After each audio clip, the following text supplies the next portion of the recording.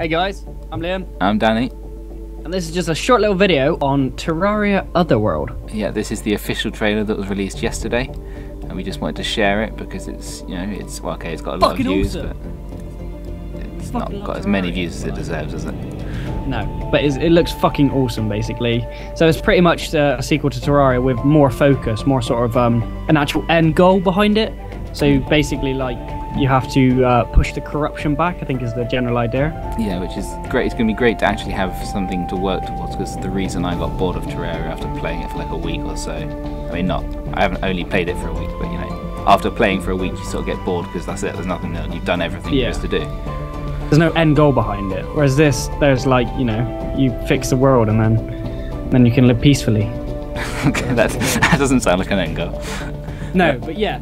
And it's got like turrets and shit, so you can defend the purifiers, which are what push the corruption back, or the taint, as I like to call it. Sounds cool.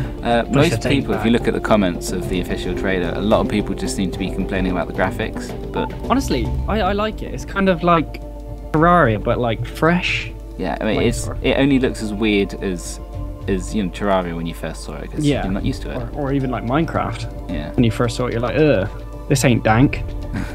But yeah, Terraria comes out, it's too much like Minecraft. Starbound comes out, too much like Terraria. This comes out, now it's too much like Starbound. People just love to complain. But yeah, we just thought you guys might like this. We like this. Yeah, thanks for watching. See you guys later. Yeah, goodbye.